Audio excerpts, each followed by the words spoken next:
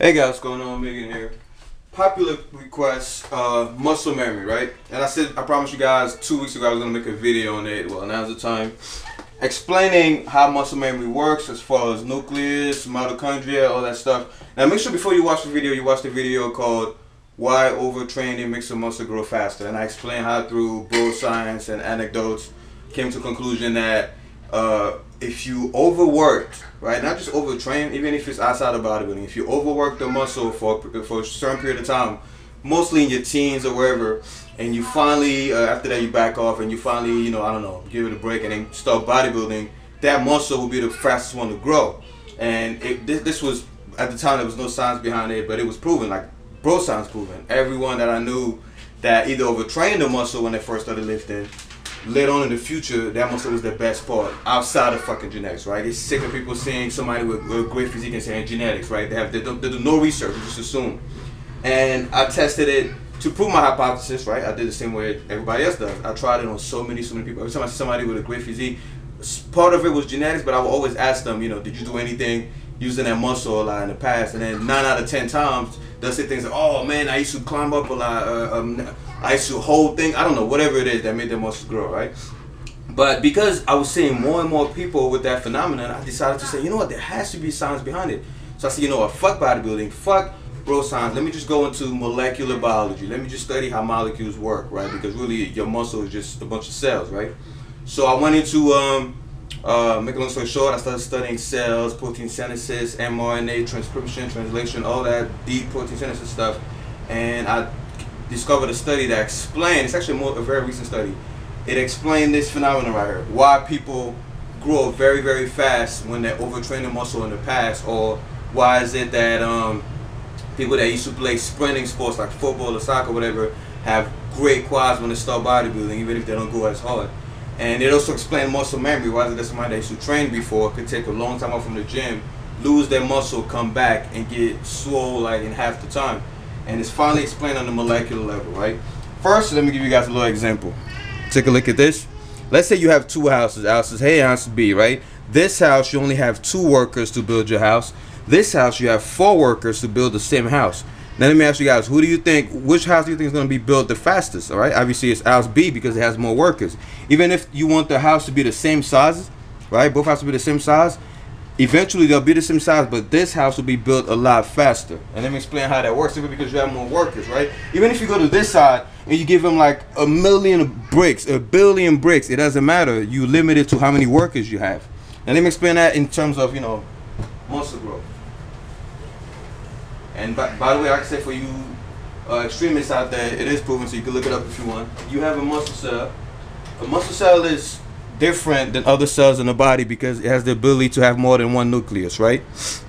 So the average cell only has like 1 nucleus. A muscle cell can have, like hundreds of nuclei. So let's say this one has 3.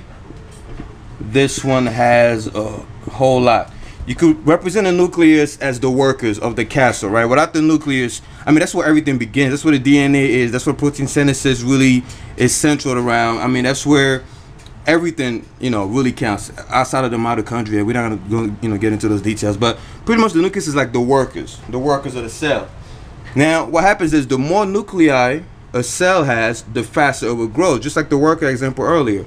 So even if person A and person B do the same exercises, they have the same genetics, same everything, same calorie intake, same everything, if they start training, this guy is gonna hypertrophy a lot faster than this guy. Even if eventually they both get to the same size, even if they both get to 200 pounds lean eventually, this guy will get there faster. He'll max out his potential faster because he simply has more workers.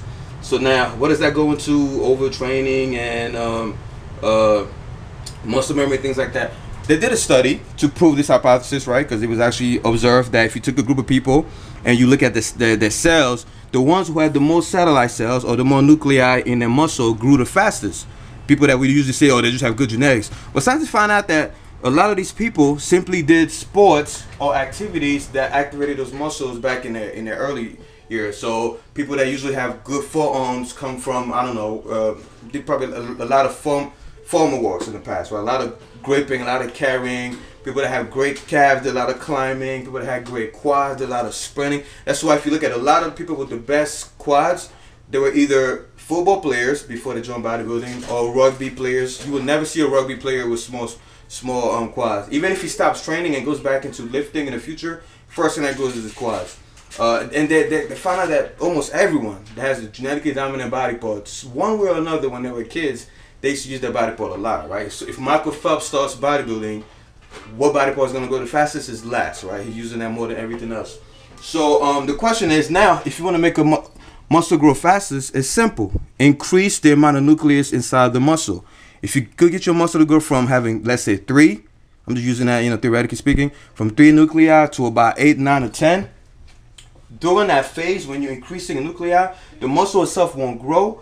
But once you have enough nuclei and you go back to lifting heavy, the muscle is going to grow a lot faster than this one because it has more nuclei. Now the question is, how do you increase nuclei?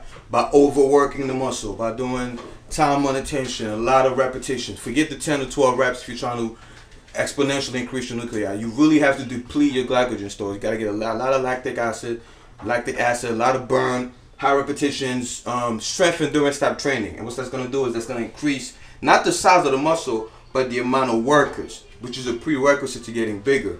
So they also did this experiment on rats to make sure it was applicable not just to humans but all mammals, where I explained in another video, they took a rat and they did a surgery on his left leg to make it defunctional. So the rat was putting a lot of his work on the right leg, pretty much like limping and shit, overworking the right leg.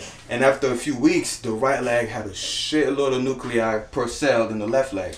And believe it or not, when they started doing the little rat resistance training, that right quad, whatever you call it, grew a lot faster. So it's proven. You want to make a muscle grow. A lot of us, if you have lagging body parts, simply because you don't have a lot of nuclei in that muscle, you don't just keep lifting heavy and heavy and heavy. It's like giving the workers more and more breaks, right? They're going to say, hey, there's only 3 of us, and you're trying to build a castle in a month. Try to increase your workers, then switch to a pure muscle building phase. And I'm going to come out with a different video after this explaining how you can put this into a program where you have 4 weeks with just nuclei overload training, that's what I call it, where you just focus on increasing nuclei and your lagging body parts. And then after that, going through another cycle of just lifting pure heavy for hypertrophy purposes. So I hope that answers your question about, and that's also why muscle memory exists in athletes. They find out if you take steroids or do anything that increases your nuclei per cell, steroids also do that, testosterone.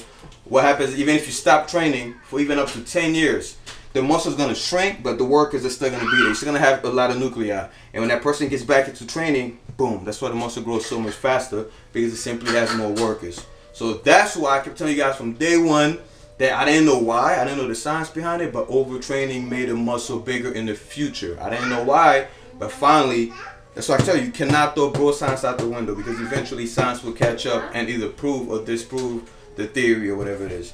So hope I covered all the points. I got another question about how to apply that to body parts. Simple, just pick a muscle that's lagging, overtrain. Same thing I've been saying, overtrain it, train it every day, whatever, for as long as possible. I'd say 4 weeks, to a month max. And after that, just go back to hypertrophy type training, and you're gonna see that muscle is gonna grow a lot faster because it has more nuclei, meaning more everything, more protein synthesis. Everything's gonna be faster, more mitochondria, because the satellite cell, which is what donates the nuclei to the pre-existing cell, also donates new mitochondria. So you have more energy production. It's perfect, guys. It explains everything in bodybuilding. That's why myostatin deficient cows and humans grow so much muscle mass, is also because when you have no myostatin, your satellite cells proliferate like crazy. They multiply like crazy, and they go into the cell and donate nuclei constantly. So the cell grows from nothing, So that's the secret of, basic muscle growth. Let me see if I have enough time to answer the rest of the questions. Not really.